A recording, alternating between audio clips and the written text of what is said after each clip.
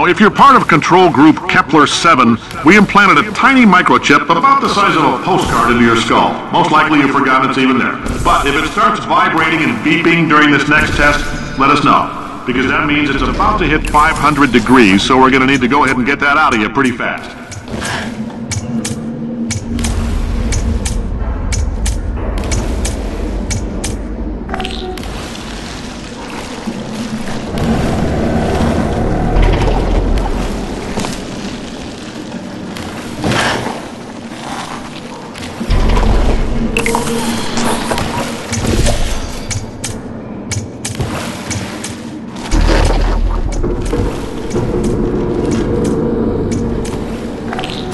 Telling them, keep your pants on.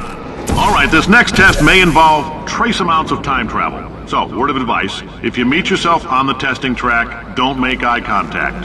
Lab boys tell me that'll wipe out time. Entirely. Forward and backward. So, do both of yourselves a favor and just let that handsome devil go about his business.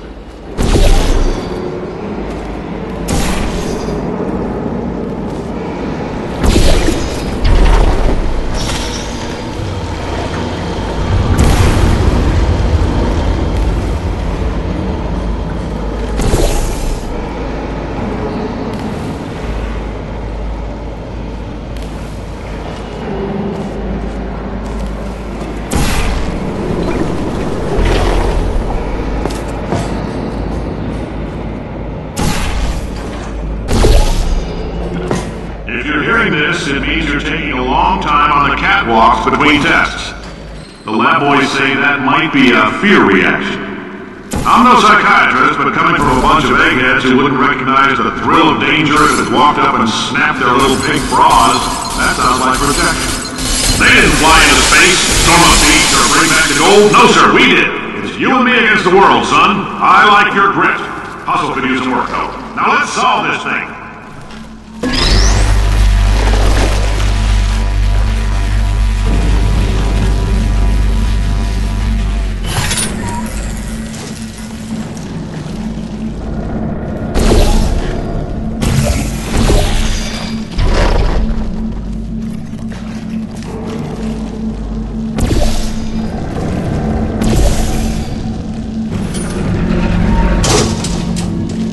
Science isn't about why, it's about why not. Why is so much of our science dangerous? Why not marry safe science if you love it so much? In fact, why not invent a special safety door that won't hit you on the butt on the way out because you are fired? Now you test subject, you're doing fine. Yes, you, box your stuff, out the front door, parking lot, car, goodbye.